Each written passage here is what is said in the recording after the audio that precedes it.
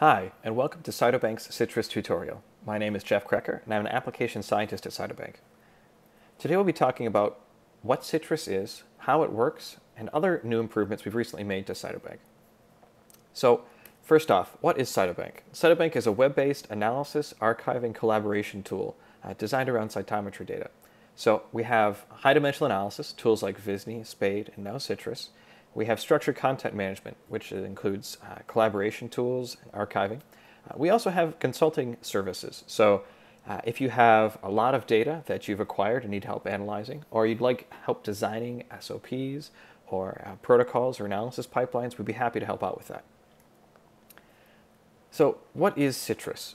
Citrus was debuted by this paper from Rob Brugner et al. Basically, it's an algorithm that leverages unsupervised clustering and supervised predictive and correlative statistical association models to call out significant feature differences between experimental groups. That's some flowery language, and what does it really mean? Citrus lets you compare groups of samples and not only tells you what parameters make those groups different, but how significant those differences are. And after identifying nodes of interest with Citrus, you can then export the events in those nodes to a new Cytobank experiment for further analysis, either manually or with other algorithms. So what are the applications of Citrus? It's great for things like biomarker discovery. When you have a whole group of healthy patients and a whole group of, for instance, lupus patients, and you say, what are the differences between these two groups? Go for it, Citrus. And it'll go through and either pull out the single most defining characteristic or difference between these two groups, or it'll tell you all the differences it picks up between those two groups, given the parameters you ask it for. So that's one example. Clinical or preclinical trials, or any reason you need to compare groups as opposed to individual samples. Visney and Spade are great algorithms for looking at the heterogeneity inside of a sample. And with Spade, you can do a fold change characteristic to look at small scale comparisons. But really, Citrus fills a gap in looking at large group-wise comparisons. So Citrus begins by identifying clusters of phenotypically similar cells in all the samples in the experiment in a hierarchical, unsupervised manner. This basically is the step that's very similar to Spade. So it goes through and puts similar cells across whatever dimensions you select into nodes, and then puts those nodes onto a tree structure. After it does that, it uses regularized supervised learning algorithms to identify stratifying clusters and cell response features that are the best predictors of a known experimental endpoint of interest. So what that means is it takes a look at all these nodes and says, which of these nodes change when you're looking at these two groups, and which one shows the biggest difference, either in medians or in abundance. And we'll talk about that in just a second. So this is a little cartoon, a brief cartoon showing kind of how this works. So there's group 1, which are non-responders, and group 2, which are responders. Group 1 has just feature 1. Group 2 has 2 more features, but feature 2 is higher expression, or there's more of it in that group. Feature 2 is the strongest differentiator, or the most defined feature of difference between these two groups. Feature 3 is also, yes, it's also a difference, but not quite as strong as feature 2. So this will come into play in a little bit.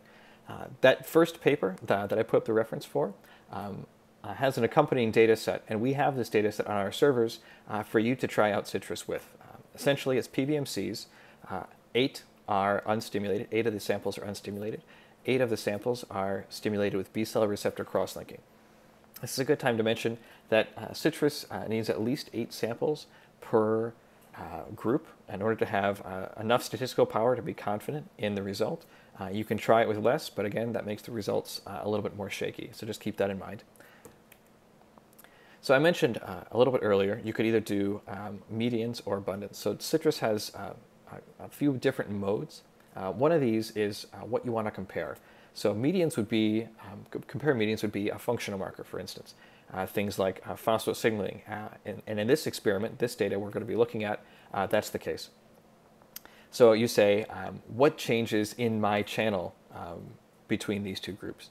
Or you can look at abundances. So you can say, what changes in my number of events in my nodes between these two experiments? So if you gain or lose a population that would be looking for abundance differences. Regardless of which mode you select, or in which association model you use, which we'll talk about coming up next, you'll get these marker plots as part of the results. So the results of Citrus are presented to you as a file to download. There'll be several PDFs and a couple CSV files, which are spreadsheet files. Regardless, like I said, of what kind of citrus you're doing, you'll get these marker plots. And they basically show you the expression level of all the channels you used to create the tree, layered on top of the tree in a heat map-like fashion. So you can see where each of your populations of interest exist. So in this case, you can see this branch is the CD4 branch of the tree. This node down here is the CD33 positive node. Now it looks a lot like a spade tree, but the one large difference is that this tree is hierarchical, similar to kind of traditional gating, wherein all the events in this node are also in this node, and all the events in this node are in this node, and so on, all the way back up to the original. So you can see these little arrows that point down the hierarchy. So each of these end nodes on these branches is the most phenotypically pure population. So I mentioned this just back then. There's 3 different association models in Citrus, and these are kind of like 3 different modes you can run. You can run them all at the same time if you'd like, but basically they allow you to go through and choose which kind of model you'd like to use. If you have no idea what either of these mean, you can go to our support site, which is support.cytobank.org, and check out the little definitions of each of these. There's also, if you have a computational biologist or a bioinformatician that you have access to, I'm sure they'd be happy to explain the differences between these as well. So essentially, SAM is a correlative association model, and there's no limit to the number of groups you can use. PAM is a predictive model, so given 2 groups, it's able to predict which group a new sample should go into. And again, there's no limit to groups for PAM. And then lastly, via GlimNet, it's also predictive like PAM, but it's limited to just 2 groups. So it's possible, if you have just 2 groups, to run all 3 at once, or if you have more than 2 groups, to run the first 2, and receive the results in that download file I was talking about. So you're not limited to one option. I would suggest, though, to start out with PAM because it gives you basically a data quality graph. And that's what this is. So it gives you this graph as kind of a QC check on how likely it is the results of this run are supposed to be valid. Some takeaway points here. It's a pretty informationally dense graph, but things to pay attention to. Number 1 is this cross-validation error rate line. What this means is during the citrus calculation, at several points, and it's 5 by default, it'll take a subset of your data out from the set it was building the model against, and then compare that to the model it was built. And this basically is to ensure that the model it's building is accurate, taking into account several subsets of your data. So what you want to look for is this cross-validation error rate to drop to 0. If it doesn't drop to 0, that's an indication that potentially the mode you're running, either abundance or median, that mode might not be appropriate for what the data looks like, or that the run has just failed. Another thing to look for is that this feature false discovery rate, this is set by default to 1%. So when this blue line gets above 1%, that's where this false discovery rate constrained version of the results is generated. There's also 2 other versions of the results, CVMin and CV1SE.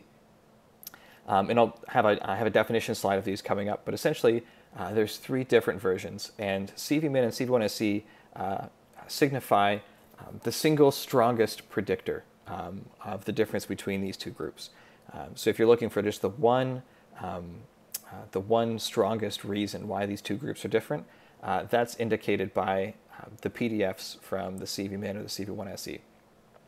It might be more than one feature, but it's the lowest number of features that describe the difference between 2 groups.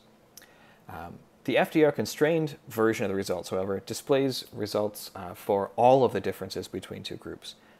So instead of just the single or the lowest number of features, the strongest features to describe the difference between the 2 groups, FDR constrained will tell you everything that's different. So some things to look for here is that these CV min and CV1SC don't appear on this this y-axis line right here. That means that the algorithm has decided it doesn't need any features to describe the difference between two groups. And then it's just random chance, and that's likely to be an invalid result. So takeaway points: make sure your cross-validation error rate drops to 0 at some point, and make sure that CV min and CV1SC are away at some point away from this 0 y-axis. So, like I said, 3 different versions of the PDF results. CV min is the model with the lowest cross-validation error rate. CV1SC is the model with the lowest cross-validation error rate within one standard error. And FDR constrained is displays the results from all the different features below the false discovery rate. And you can set what you want that false discovery rate to be, that cutoff to be. By default, it's 1%, but again, it's variable. So the PDFs you'll get, besides the marker plots, which shows you the phenotype, and the data quality graph, you'll also get something called feature plots.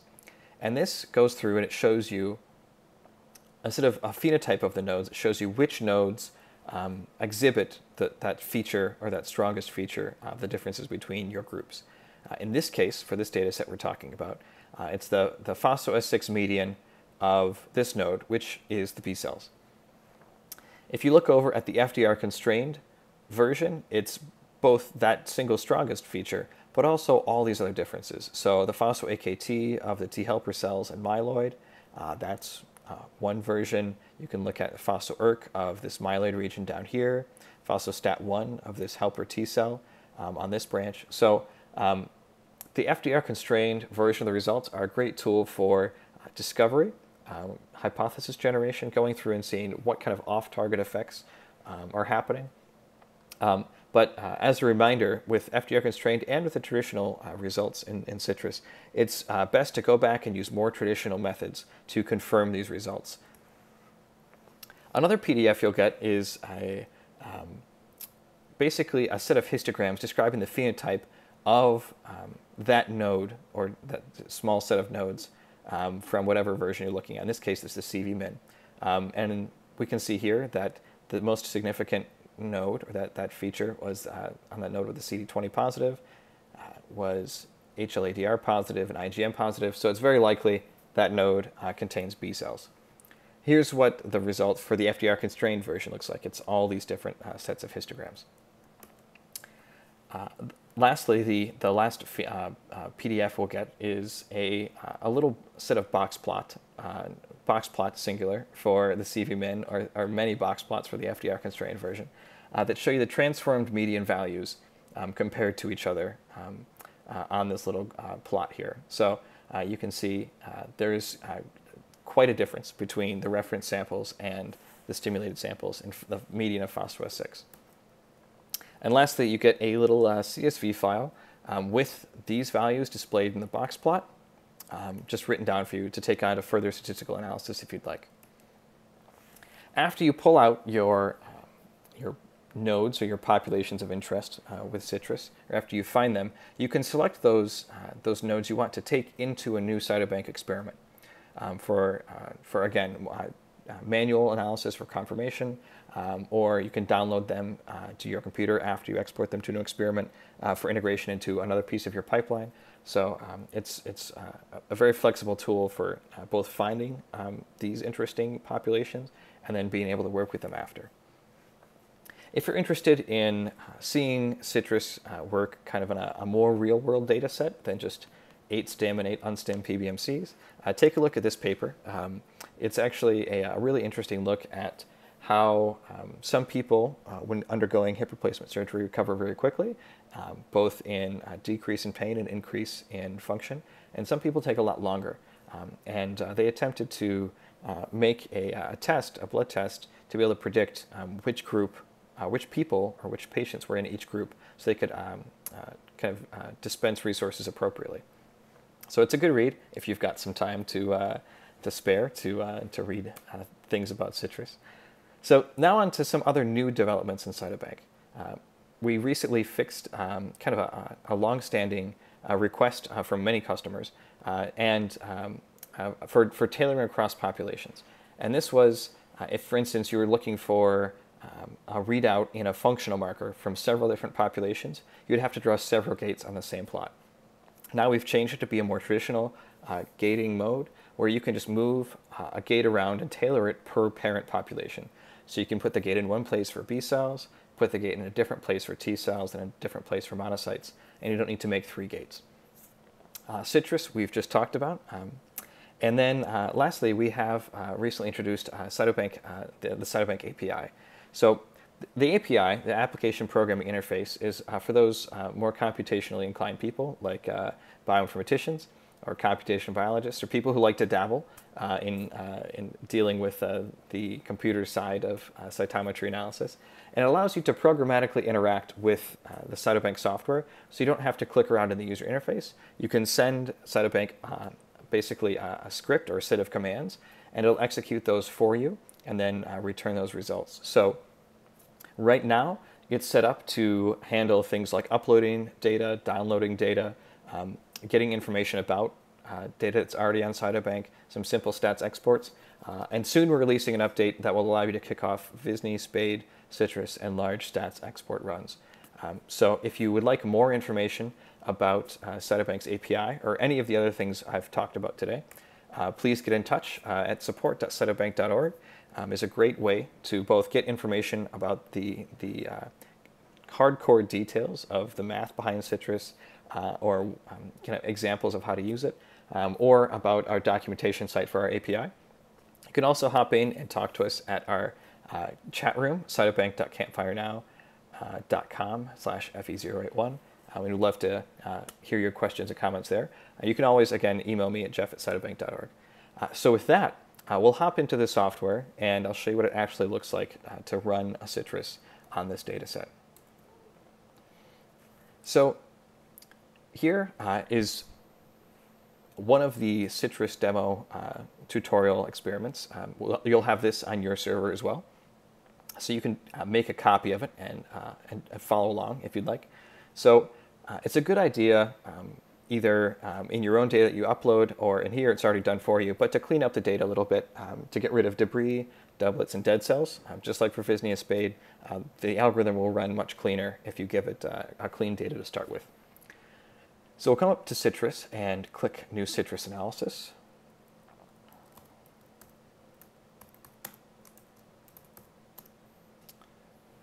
Give it a name. And then we're presented with a setup page. And this will look a little similar to the Spade or Visney setup page, but there's a few more options. Again, you've probably gathered by now Citrus is a little bit more complex than those other algorithms we've put on Cytobank. So the first section up here is essentially building the tree. What starting population do you want to use? Again, a clean one is great, but you can use a narrower subpopulation if you want to see a more specific subset of your cells. Here we'll choose the clustering channels, the channels we want to use to build the structure of the tree, just like in Spade. So generally I recommend people start off with phenotyping markers, and that keeps it simple, although functional markers are absolutely suitable as well. Just know how those will change the tree structure as you progress. Things to avoid are things like DNA channels or cell extrinsic markers like cell length or time, and also linearly scaled channels, things like forward and side scatter. Those will either add no information to the run, or at worst swamp because they're scaled differently. They'll swamp the results, and it'll scale or cluster only by scatter instead of all of your other interesting markers. So again, just do bi-exponential ArcSNH scaled data at once, or all linear channels at once. In this case, we're just using our surface markers and some non-CD markers here, and we're all done. Next, we have to set up our file groups. So you get to add a comma-separated list of group names. We'll keep it simple here, stim and unstim. And then you can search up here. Again, Citrus allows you to, or encourages you to use a lot of samples, so this search box can come in handy. We'll search for reference, assign them all to the unstim, and we'll search for our BCR and add them all to the stimulated group. And just like that, we've got all of them annotated. Next up, you want to make sure your compensation is set if you're using fluorescent data.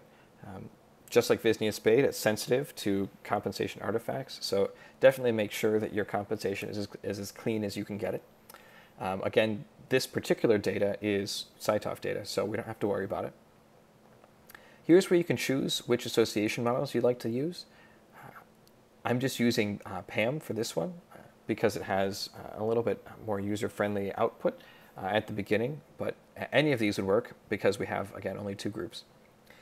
We'll be doing, instead of abundance, we'll be using medians, and I want to look for the difference or the change between these 2 groups in all of my phosphosignaling markers. So I'll search by P to pull up all the phosphos and then select all of them. We have an option to choose how we want to sample our events. So you can either choose equal, which will take the number of events in your smallest file from all of your files, or you can say vary your numbers per file. It's your choice. So you can see here how many events will be sampled per file, the minimum cluster size. In this case, we're looking for B cells out of CD45 positives, so 5% is totally appropriate. If you're looking for rarer cell types, you can lower this by all means to be a little bit more discerning. Cross-validation folds. This is the number of times it takes a subset of your data out and compares it against the model it's building. If you'd like to be more rigorous, you can increase this. If you'd like to run a little bit faster, you can decrease this. And then false discovery rate. I've talked about this beforehand, but if you increase the false discovery rate percentile, that means your FDR-constrained results will have more features in them, but also there's a larger chance that you might get a coincidental result. If you want a little bit more rigorous or less chance to have a false coincidental finding, you can decrease this rate. And then your FDR-constrained version of the results will be will have fewer models or features in it. Normalized scales is an option, especially you should consider if you have a large difference in dynamic range on fluorescent data. Mass cytometry data has less differences in dynamic range between channels, so we're not going to select it this time. And then there's also an aesthetic option, whether you like light or dark theme plots. So after you've chosen all of those, you can then go down and click the Run Citrus Analysis link.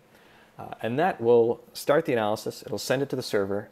We'll spin up a computer in the back and start working on it.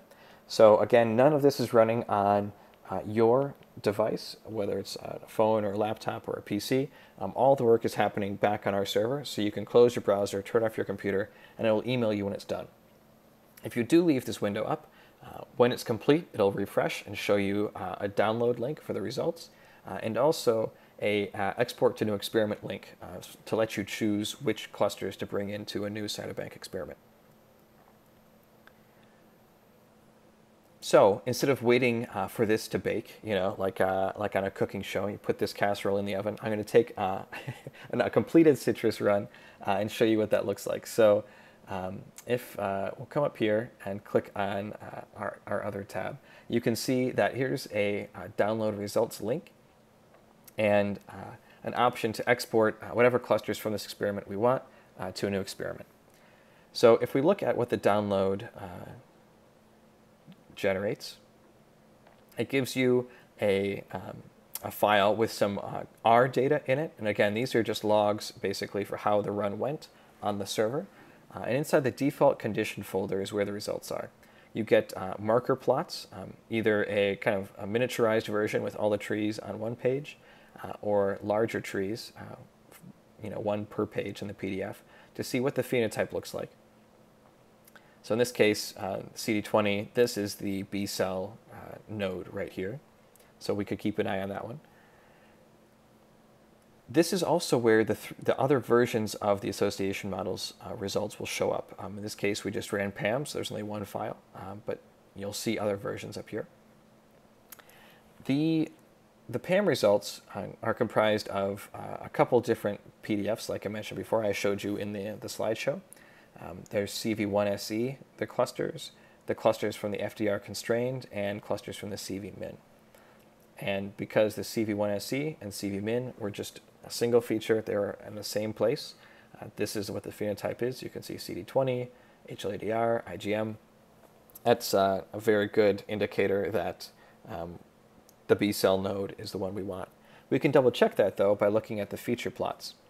So this is that same tree with the node of interest that contains this, discriminating feature highlighted. So you can see this node, which was the B cells, the phospho-S6 median of this node is the single strongest predictor of which group of a sample would go into. And if you want to see the FDR constrained, there's all these different pages of FDR constrained results. And then lastly, we have this features plot. Well, there's the box plots too, but this features is basically just the values of all of the FDR constrained clusters across all of our samples. Or a CV-min or CV1SE. It's up to you to which one you want to see. But you can take these now and do further statistical analysis on that if you'd like. So that's what the results of a citrus look like in real life. And with that, thank you very much. I hope you write in with any questions you have, or definitely let us know if you'd like to see any improvements to this or to other pieces of Cytobank. We're happy to hear your feedback. Thanks again.